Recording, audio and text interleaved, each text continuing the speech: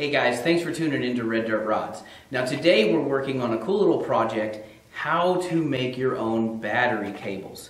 So whether you're doing an engine swap, upgrading your car audio wiring, or you just want to replace your battery cable, this will show you how to do it for any project.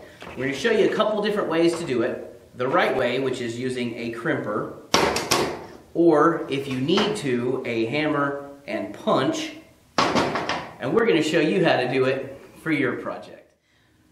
So this is a battery terminal right here. All right, this is a replacement. A lot of people consider these emergency style, and you can use them that way for sure. If you are in an emergency and you have to replace your battery cable, you can put the wire in here and clamp this down, and this will work to get you home. These are not the best when used that way. I prefer to use these and take the center plate off and just bolt a ring terminal directly here like this. That way you can put however much you need to on your battery terminal and it's safe and secure. So how do we do that? Well, this is a piece of 4 gauge, this is a piece of 1/0. Doesn't really matter what kind of wire you're working with. This is 4 gauge wire right here. Everybody should have a 4 gauge wire running from your battery to your starter. If you're using a lot of car audio equipment or electrical equipment, or just want a better power situation, you should run a piece of 4 gauge from your alternator to your battery as well. So we've got a couple of different types of terminals here. We've got a fancy car audio one that has an Allen set screw. You can just undo this, trim this, slide it in, and crimp it down. These do work. You tend to get a lot of corrosion built up inside of here because they don't have the best connection. Then you have a standard crimp, which is a split ring. So this is split right down the center, and both of these will crimp over like that. Then you've got the best option, which is a copper full crimp terminal. There is another option, and that is a high-end style battery terminal like this one from Kicker. I'll take this apart here. So you'll notice this has an adjustable ring inside here, so it'll fit positive or negative, and then it has multiple sizes of holes and set screws. These do work. Again, you run into the same issue. You can get a lot of corrosion built up in these. These are mainly geared for car audio. I prefer to use a lead battery terminal like this with copper rings. This is copper clad aluminum in 1/0 size. This is common for car audio. There's a couple different ways to cut this, but the easiest way is to just be really careful and slice the outside edge just barely, okay, with a razor blade. And I like to twist the end and peel it off. You will always get some strays. Don't worry about that too much. So for this one, we're going to use the split ring. Typically, you want to slide this on before you cut it, and I always forget to do that. So slide that on, twist this a little bit, and then we're just going to take the terminal, and we're going to go with the twist. You want to eliminate as many of those frays from hanging out the side, okay? So you want, the wire should be at least flush with the end like it is here.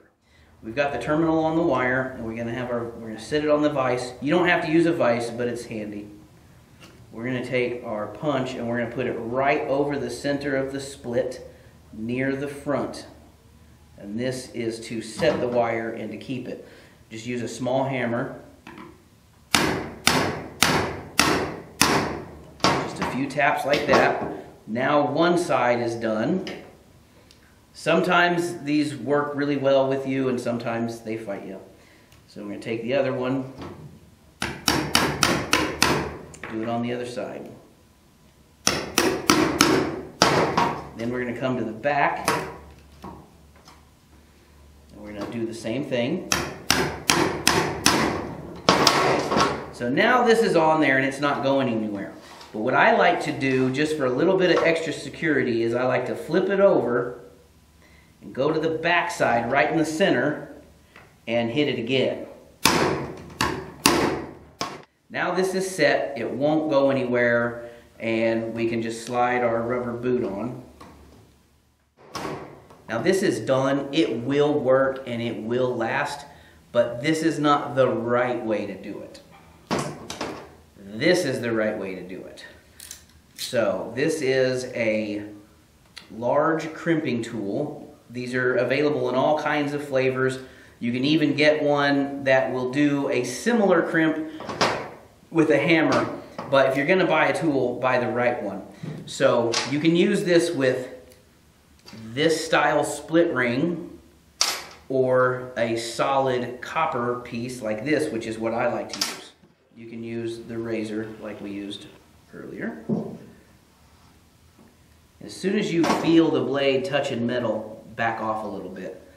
Then you can just pull this piece off while you twist it. Okay. You want to make sure you trim enough to go to the bottom of the terminal, like that. Then this will just slide right on, nice and easy.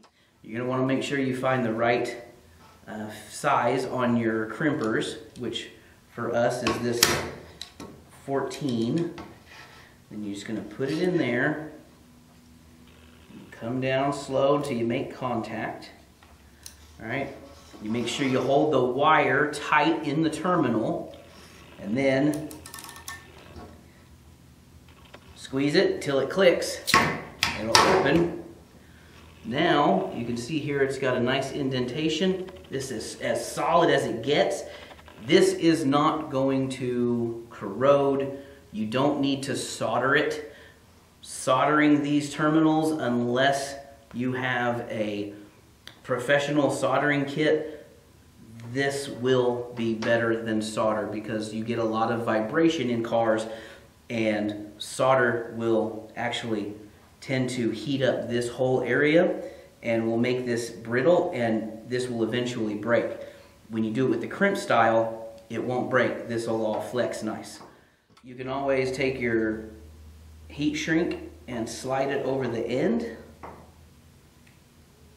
just like that. You only need enough to cover the end of the wire. This piece is a little long. So I'm just going to put it on right there, and I'm just going to cut it.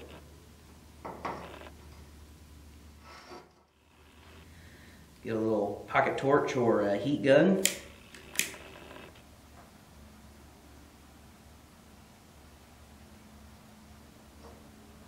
Heat that up nice. Be careful not to burn the heat shrink. And that's all there is to making a brand new battery cable.